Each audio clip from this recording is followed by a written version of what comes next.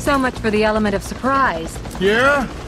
Oh, you think we blew our cover? You got the memory cards, so I guess we're still one step ahead. And where does that step take us? The agency's last contact here on Panau. Carl Blaine. What's his story? A Swedish ex-charity worker.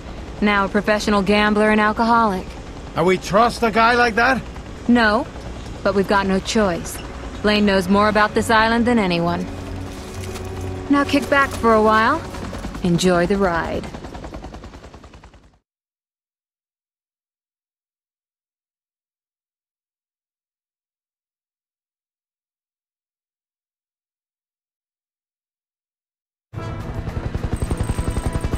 Okay, here we are.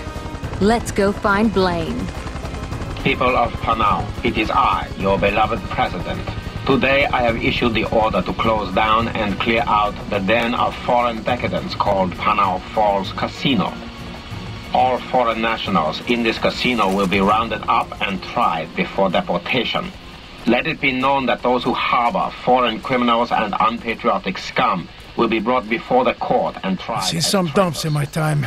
But this place... Under siege by unsound and immoral influence. It's worse than we expected. Who are you and what is your business here? I be careful now. We're friends of Carl's. Carl has no friends. Apart from you, Jade Tan.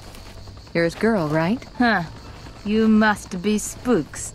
Spooks, hoping to talk to Carl. You're way too late, lady. He's at the casino. What? That casino? Sure. That's where he makes his living. Yeah, well, dying ain't much of a living. We need to get there, fast. Then you better hop on. They'll swat that bird out of the sky on sight. I gotta go, but I'll keep an eye on you. Help you out if I can. So, honey, let's go. Adios!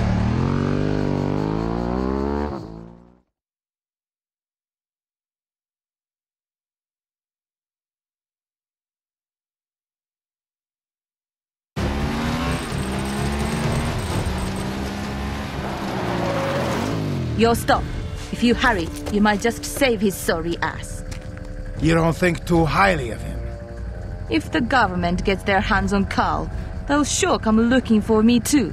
So, as of right now, I'm over the bum. And out of here. Maybe I see you again. Or maybe not. This island is a playground to some, but a graveyard to others. Salamat jalam, Spook!